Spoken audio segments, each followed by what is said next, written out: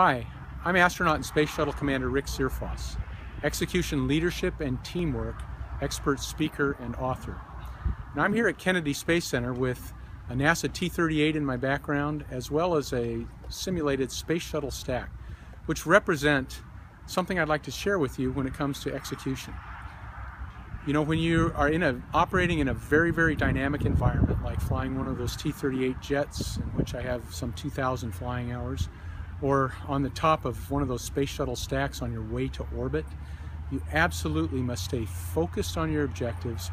You must train and prepare for those objectives, and you must do your homework and put the work in that's necessary to get the job accomplished. And it's all objective-centric.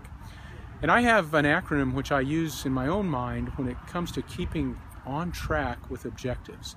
It's a very simple one. It's space-related. It's just STARS. It stands for specific, timeline, actionable and accounted for, realistic, and sensed. So let's step through those. If you set up your objectives and the mission you're going after with very specific goals in mind and things that you're going to accomplish, that will focus you much more clearly than if you just muddle along and say, well, we think we want to do better next week in all the areas. You have to be specific. You must put a timeline against it. We work very, very strictly on timelines in the space business because it is so dynamic and things happen so quickly. Isn't your business just as dynamic, and you have to be on top of things to get them accomplished? Then it must be both actionable. It must be something you can do. Use lots of verbs and action words in what you set out to do for yourself to move your business forward. You must be accountable.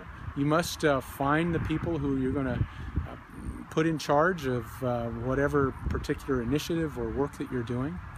It does have to be realistic. I mean, we have stretch goals and we want to push ourselves, but at the same time, we need to bound it with reality.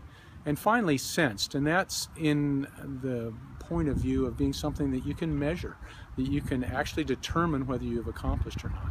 So if you focus your objectives and your work with these criteria and follow the STARS acronym, you will be much more successful in getting to orbit, metaphorically, than if you just muddle along and are happy with the status quo.